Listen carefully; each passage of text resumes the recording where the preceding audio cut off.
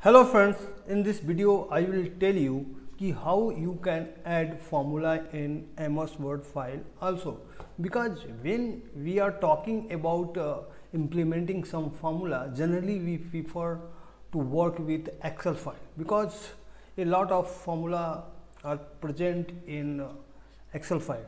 But today I am going to discuss how you can also implement some formula in Word file. So let's start the video. Actually I will explain step by step how you can implement formula in Word file, because Word file is also rich of many functionality. Now just I have opened a Word file. You can see here there is a first column is item, second is earning of Jan, earning of Feb month, earning of March month. We have to find out total of these items. Okay, so now here basically this is home tab. Generally we see it when you open a Word file. By default home is selected. There is no any option of formulas, but when you click on layout, you can see here there is a option of formula also.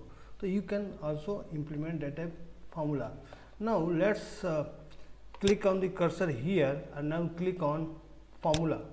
When you click on formula, you can find here already mentioned sum left.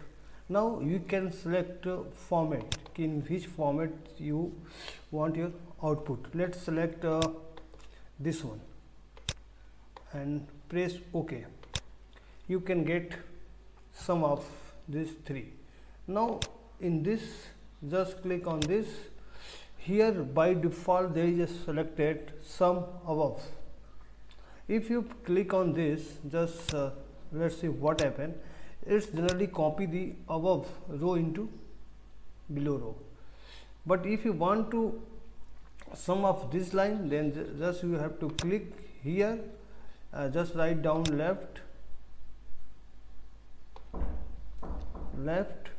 You can also use right if you want to find out sum in other column. So as per your requirement, you can mention here left, above, below, something like this.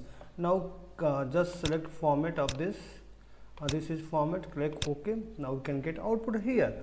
So by using this type formula, you can use this. There are multiple formula. You know, if you want to find mean, you have to find maximum. You want to find count, average. So there are some basic formula already available in Word.